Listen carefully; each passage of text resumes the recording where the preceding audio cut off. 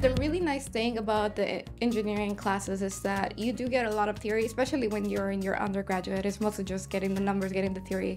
But here at the master's level, we start looking into how it's actually applied. Like, for example, one of my classes, we're talking about groundwater remediation, which is just fixing the water whenever we have a spill of something that's contaminating. So we get to see like actual examples, how they go into it, and then relate it to the work that we've been reviewing.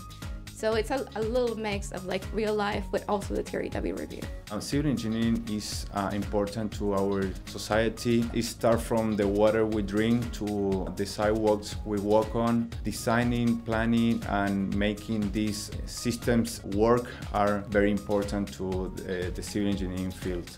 I really like this field. It's very, like you said, it's very important for the community, but there's like so many aspects that one does not even consider just by waking up in the morning, opening the faucet to wash your face. You don't consider how that water even gets to your house sometimes, and just studying all of that is really nice. It's really interesting.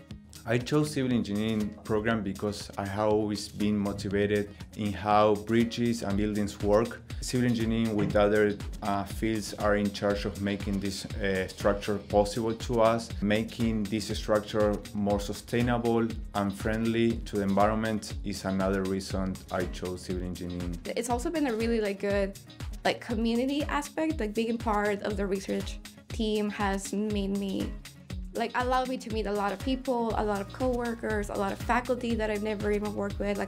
I work with the mechanical department a lot now, which I've never had interactions before my research assistantship. So it's been nice, lots of technical, but also community aspect to it.